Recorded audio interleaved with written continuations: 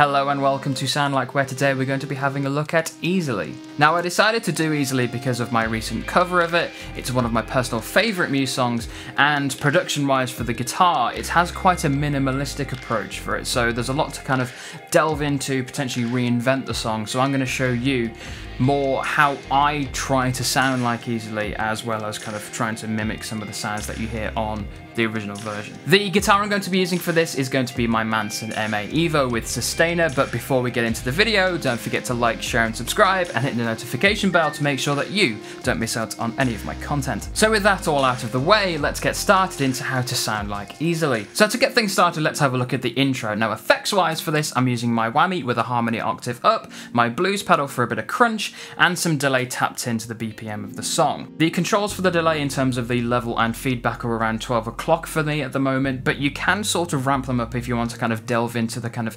ambient feel. But if you're kind of stuck with one delay like I am, you kind of have to compromise between the kind of big ambience and kind of some subtle delay work later on. Having a look at how the Boss ES8 is actually programmed with this, all the signal is kind of straight down the middle. It's exactly the same effects you hear on either side. A lot of patches that I create with my ES8 now, kind of how I like to have kind of one distortion on one side and one distortion on the other, or kind of, you know, sounds on one either side.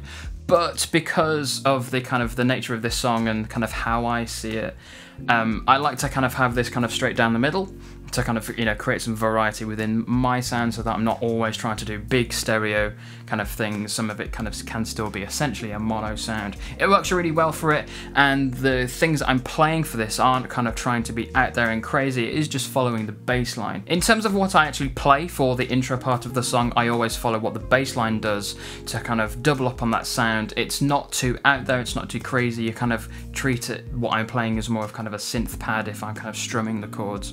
A little bit of a lead if I do broken chords to try and get some kind of dynamics in there, but I never do anything crazy because of what comes later on in the song is a lot more crazy and out there, and to kind of create that kind of range, that dynamic range within the song, I do like to pull it back, so when it is going quite hard and heavy and really out there, it punches it a little bit harder because you've always got that kind of more subdued sound going on. The subdued kind of feel for it, I do double down with the kind of the delay that I'm using to still definitely have delay in there to kind of create that ambience, depending upon how much I want to ramp up or down the feedback. Up to you how you would do it, but that's the approach that I have. So with that in mind, this is what those sounds sound like.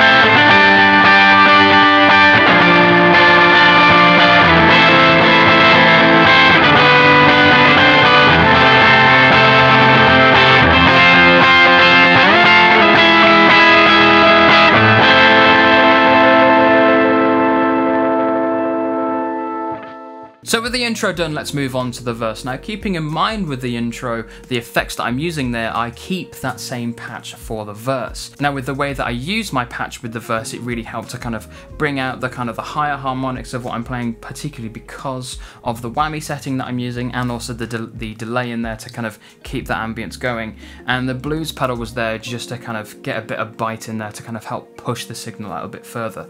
The exact same approach helps for what I like to use in the verse. Now, my recent cover of Easily, you'll see that I like to use my sustainer, holding single notes and just kind of go up the scale, using the delay to kind of really kind of feed into that kind of ambience. If you're wondering what kind of delay settings to use for the ambience, here you might want to have a little bit more feedback to really fill out and thicken out that sound.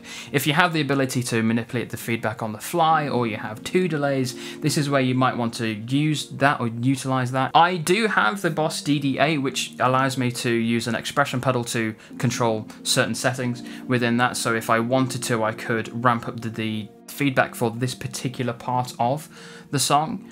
That's where I would ramp up the feedback, really thicken out that ambience to kind of really play around with it. Entirely up to you if you'd want to do something like that. Because in the studio version, there is absolutely no guitar from what I can hear. It really is your opportunity to kind of take it somewhere that you really decide where it should go or where it can go. Keeping that in mind, with the approach that I have, I do still like to go with the approach of having something in there but a bit subdued. It might stick out a little bit, but no hard kind of tones, no big distortions, nothing that's going to be very distracting, because I still want this to kind of support the rhythm that's going on. As it goes up the scale, you kind of build up this kind of tension to then be released for the chorus. So I keep that very much in mind for my approach of the verse of Easily. So with all that in mind, it sounds like this.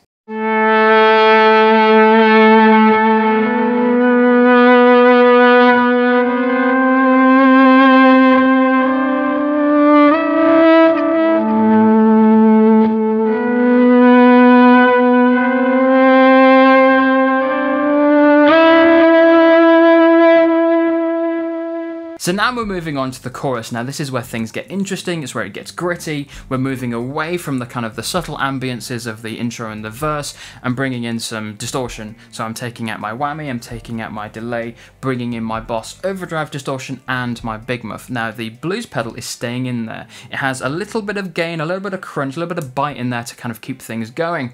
And it's a recent pedal that I've bought and I've been playing around with it, and I've discovered that this pedal particularly cleans up really quite nicely with the subtle amount of gain I've got in there. If you play softly, it effectively is more of a clean boost, maybe with a little bit of dirt, but when you really start opening it up, it does get a lot more crazy, it gets a lot more kind of character in there. It is completely possible to kind of remove it, but I personally enjoy it. It adds a lot more crispness, a little bit more consistency with the levels in there, so I do have that in front of my Boss Overdrive distortion. So on one side I have my blues pedal with my overdrive distortion, and on the other I have my Big Muff. Now putting those all together, on the one side you get a nice direct overdrive tone where you can really pick out the individual sounds that are going on in there, but on the other side with the Big Muff you get a lot more grit, a lot more muddy sounds, but a lot more power in there. And putting them together, I get a sound that I really enjoy doing. If you wanted to go for a sound that's a little bit more accurate to the actual original song, I'd take out the Big Muff and just have the blues pedal and the overdrive distortion just going in there with essentially as a mono sound to really pick out the individual notes that are being played and to have a lot more clarity in there. The guitar itself is just following the bass line. It's not doing anything crazy to attract attention, it's just helping the song move along. But because of the ambiguous kind of nature of the guitar for this whole track, essentially apart from the solo, I'm treating it as a blank canvas, and I really want to go hard on getting the guitar to stand out a little bit more. Also, because of the subtle ambient nature of what's gone in the intro and the verse, I'm trying to separate those sounds a lot more to give the choruses a lot more of an identity, which is why I've brought in the Big Muff and why I think it's a suitable addition to this tone. It is entirely up to you if you do exactly the same. I really enjoy doing it, also I really enjoy a Big Muff pedal itself. So with all that in mind, this is what it sounds like.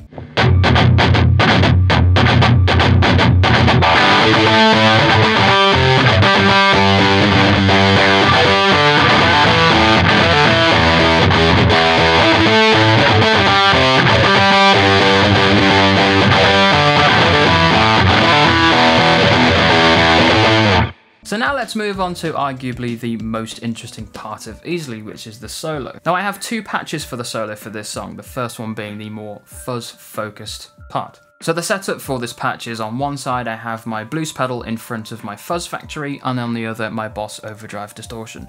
Nothing else, no delays, just a lot of dirt, a lot of gain to really push those sounds. Now my Fuzz Factory and my Overdrive distortion have such different characteristics. They do go together really quite well. They're not stepping on each other's toes.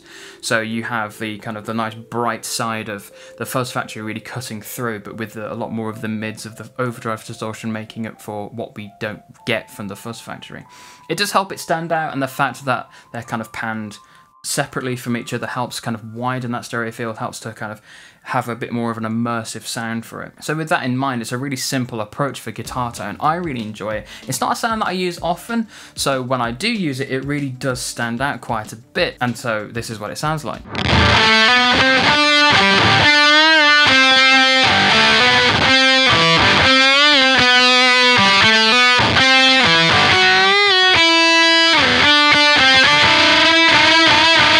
So after the first half of the solo, I'm changing the patch up. So in terms of the setup for this patch, I'm taking the whammy pedal, then splitting the signal. On one side is my big muff, and on the other, my overdrive distortion with the delay. So the delay is only affecting the overdrive distortion part of the signal. So this sound is potentially kind of a bit more of a complicated approach because of the way that the delay is affecting only one of the pedals, but the whammy is affecting the signal entirely. So keeping that in mind, what I can hear from this version to what we actually hear on the actual studio version of the song is kind of a different approach. It's not as, my version is not as crisp and not as punchy essentially as the actual original version. This is very much my own interpretation of it, keeping most of the ideas in mind, particularly in the first half of the solo, is very, very fuzzy indeed, and I've kept that approach by using a lot of fuzz factory in that section. But for this part, I'm changing it up ever so slightly with my own kind of interpretation, but still essentially keeping the same thing going on in there. You know, some distortion, some delay, and some whammy, but then playing around with how I like to use those. And also because I really like using stereo sounds to really widen things up, but it gives you the opportunity to kind of pick and choose what I'm really doing with this to kind of come up with your own way of playing this. To take that one step further, there are two ways you can play this part of the solo. You can just use the whammy pedal as essentially just a stomp box where it is just on as an octave up the whole time. Or you can then play around with the whammy and treadle it as we've heard from the actual live performance of Easily.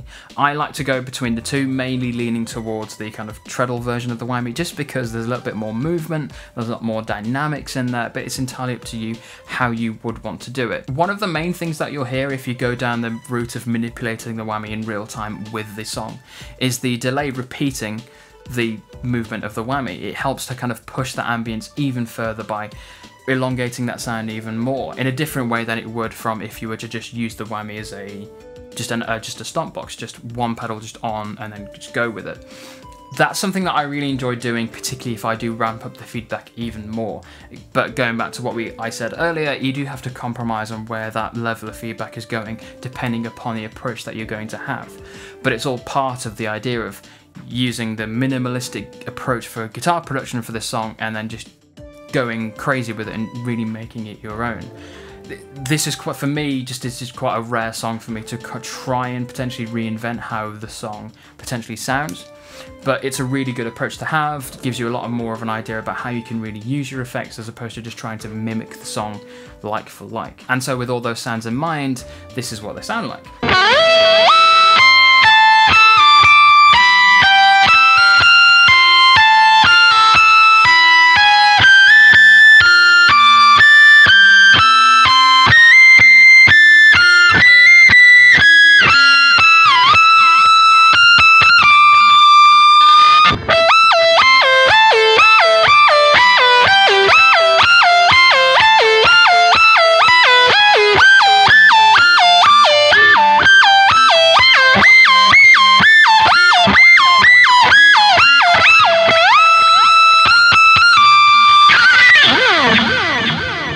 So for the final part of Sound Like Easily, we're going to be having a look at the last chorus. Now this is split in two.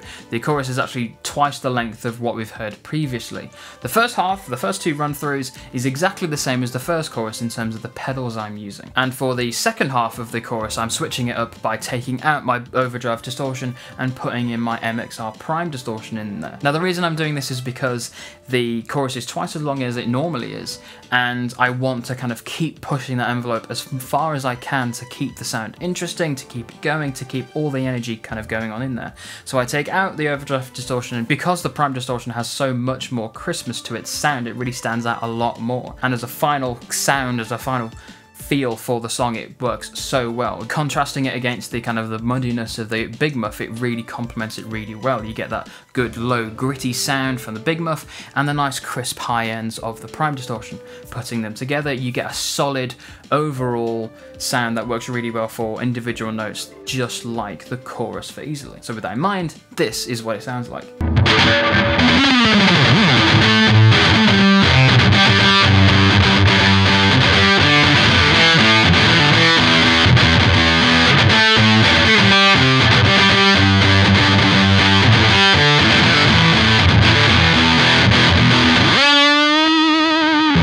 And then for the final part of the song, I'm going back over to my original chorus patch, rolling off some of the gain from the guitar, and then just doing some chucker as I'm kind of going up the neck. Just to really round it off, that's taken directly pretty much from the live version of Easily.